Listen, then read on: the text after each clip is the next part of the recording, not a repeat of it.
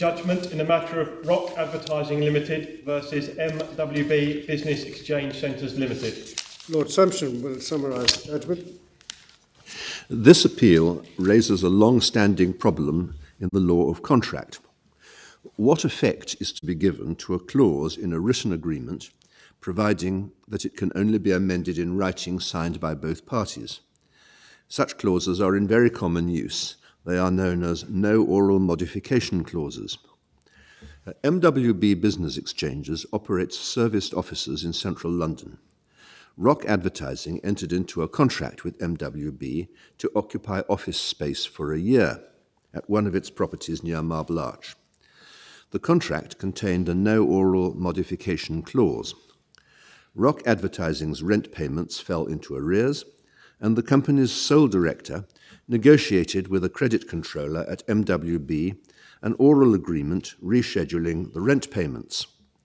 The effect of the rescheduling was that the early payments were reduced and the difference loaded onto the later payments. This was an amendment of the contract, but it was not in accordance with the no oral modification clause because it was neither in writing nor signed by the parties. When Rock Advertising began to pay at the revised rates, MWB demanded the full amount, and when it was not forthcoming, evicted them.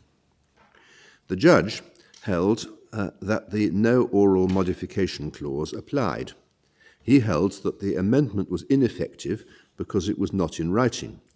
Therefore, MWB was entitled to demand the original payments and to evict Rock Advertising when they were not made.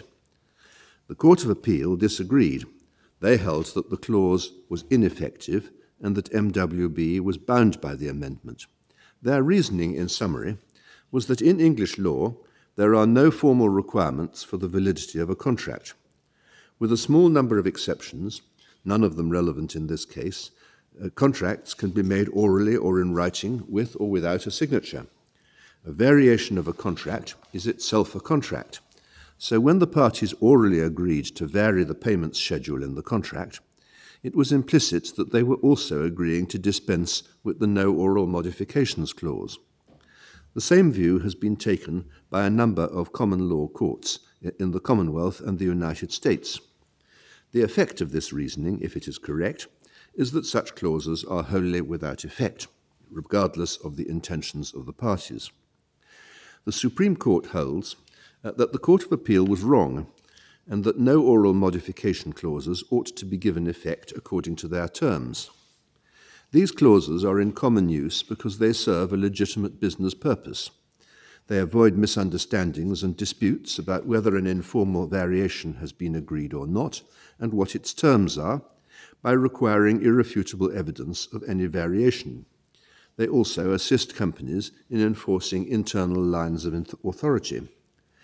The law does not usually frustrate the legitimate purposes of businessmen unless they conflict with some overriding public policy. There is no public policy against requiring written agreements to be varied in writing or not at all. On the contrary, the reasons given for ignoring no oral modification clauses are entirely conceptual.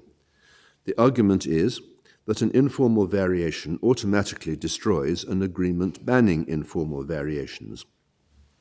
In this court's view, there is no conceptual objection. What the parties have agreed is not that they are forbidden to vary the contract informally, but that any informal agreement will be ineffective in law. There is no reason why the parties should not contract out of the ordinary rules of English law permitting informal agreements by agreeing what form any variation to their contract must take if effect is to be given to it. The safeguard against injustice lies in the law of estoppel. In cases where the parties have acted to their detriment on the basis that the variation was effective, they may be estopped in some cases from relying on the no oral modification clause. But the facts of this case could not support an estoppel of that kind, because Rock Advertising did hardly anything in reliance on the informal variation before MWB made it clear that they were proposing to insist on the original terms. The appeal will therefore be allowed.